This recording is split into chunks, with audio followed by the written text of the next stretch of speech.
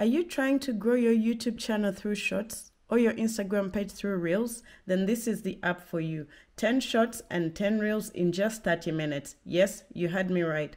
Barely 2 minutes per video to fill up your content calendar. I am genuinely impressed by what this app can do. If you're a content creator in 2024 and you do not have the time and money to invest in complex editing software, this is really the app for you.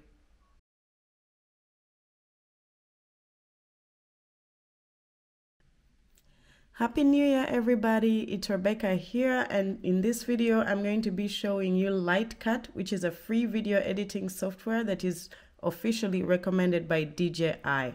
It is listed on the DJI website. You can download LightCut on the official DJI website.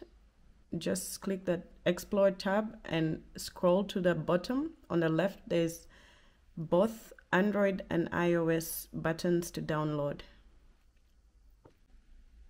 Before you even download the app, you can see on the same page the features of the app and why it is a good choice to have, especially if you're using DJI or Osmo products. But even if you're not and you're just using your phone, this is a very good app to have. For those of you using the app with DJI products, you can connect all your devices to the app. As you can see, once you click on devices, it starts searching. And just in case your device does not connect, you still get the reasons as to why this is possible, and you even have a help button to instantly find out why you cannot connect or even get help of how you can connect. As you can see, then they list all the DJI devices and how you can connect them and what you need. Once your devices are connected to the app, not only can you share your videos or your content on all apps wirelessly, you can also edit your videos in real time without downloading them from the devices themselves. The app is very good for beginners because it is easy to use, it is flexible, but most importantly, it is free. If you follow all my videos on YouTube, you know I'm all about saving money while acquiring the best quality. Let's look at this app interface for a minute and go into detail a bit. As you can see, there are 3 options here, which include a OneTap edit, Inspire Cam, and the new project. Let's start with the new project. Once you click on it, you'll notice that you go to all the videos that are probably on your device or on your phone, and from those you can select what exactly you want to put together and create your content.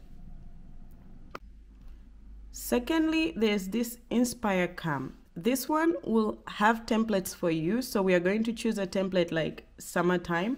And in this template, you'll also have a way of taking shots. For example, the first one says medium close up and the content should be leaves.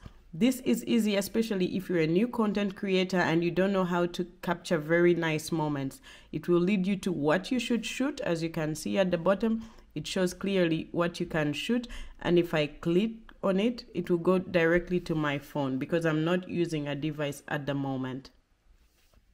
You can also see here that in the second example, it's a baby journal. Since I do a lot of parent content, this is what I would, for example, take on if I were to take the Inspire Cam, and it shows you the content will be kids' toys and what you should exactly shoot. So in medium, the movement should be pan shot and captures with stabilizer, which is very good. I find it very relieving because most of us do not know exactly what to shoot when we're doing something. Let's now shift our focus to the OneTap edit, which is the one you'll be using mostly if you're a beginner. And this one will send you directly to your content, so whatever you recorded. And the good thing about it is that you can choose a video. Once it's chosen, you will see it here at the bottom that it's chosen. But on the same video that you chose, there's also an expand button. And once you click on that button, you can make highlights of the moments you really want to be shown in your video. As you can see, I like that space and maybe I like the end. Once you are done selecting your highlights, you will notice that then at the bottom, it shows that you have 2 videos, which you can play to complete, or you can just go back and you'll see that they're already selected as two clips. Then we will select something else, this on the slide and this. When you're done with your selection, you just have to go to next, and then the AI will take a minute and analyze everything and make for you your video. As you can see, it will make a video as it thinks it should come out. It will automatically put the music. If you do not really like what the AI created for you, the good thing is you can fully customize it again. For example, I do not like the sticker at all, so I can just click on this and then the sticker is off immediately. You can also change and look at how these things work, like the edit, where you can increase the volume, reduce the volume, you can replace a clip, you can delete a clip, you can add text. Once you're done, you can also check the music, put some of the music you like, you can add stickers, add effects. So there's a lot of things that you can do. You can put a filter depending on what really it is that you like.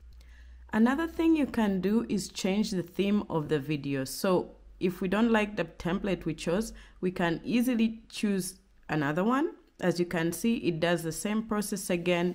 It recreates and gives us what we want. Please note that changing the theme will also change the music and how the video comes out. Once you are happy with what you've created, you will notice that at the top you can change the ratio. So to 9:16 in case you're putting this as a short or a reel, or 16:19 if you're using it for a video. You are also able to change the resolution, so you have 720p, 1080p, 2.7K, and you also have 4K. Once you decide what you want to do, then you can export your video. As you can see, it takes a minute to load. This was only 9 seconds, but if you're doing a longer video, so you have to expect to wait a bit of a longer time. It doesn't take too much time. And when it's done, as you can see, it says it's saved to my album and also to the drafts. Remember that we mentioned that one of the beautiful things about the app is that it lets you share your content in real time. So as you can see at the bottom, it already shows you some of the social media places you can share: Facebook, Instagram, TikTok. And when you click on more, you get all the others: YouTube, messages, anywhere you want to share. So for now, I do not want to share anything, so I will just say that done. And then it will go back immediately to the usual interface. When we return to the interface, you'll notice that there's drafts here, and that's where I will click.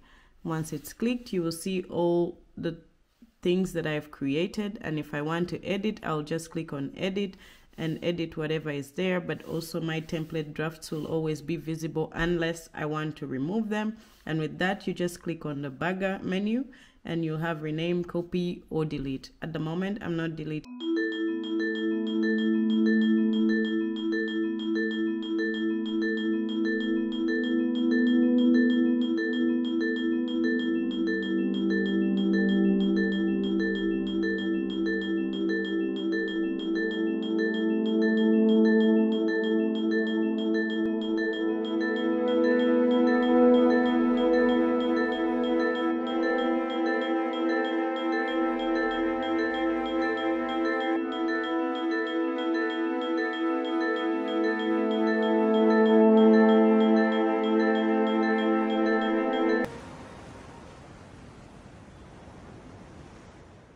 That video that I just showed you was fully generated by AI. I did not edit anything. It chose everything on its own. And that's considering that most of the clips I had recorded were not only just 10 seconds or 3 seconds. Some of them were a minute long, but it chose the very nice moments of the room, the very nice visuals that everyone should see, and it put them together. And suddenly I had a 42-second video, which I really, really love. If you use DJI or Osmo products, I recommend highly to use this app to edit your footage, especially if you don't want it to move from your drone or your pocket to the phone.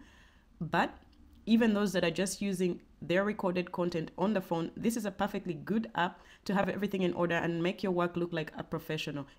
The only time I would recommend moving your footage straight from the device to the phone is when you cannot export your content in 4K and you badly need it in 4K, because this is also sometimes a problem, but DJI is working on it. Please note that everything we did with the OneTap edit can be done manually with the Inspire Cam, like I showed you at the beginning, or with just clicking on a new project and doing everything that you would prefer to do. But with this video, it was most important that we serve the purpose of saving time, and that's why the OneTap edit would be the best recommendation from my end. And that's where this LightCut Video Editor saves you so much time.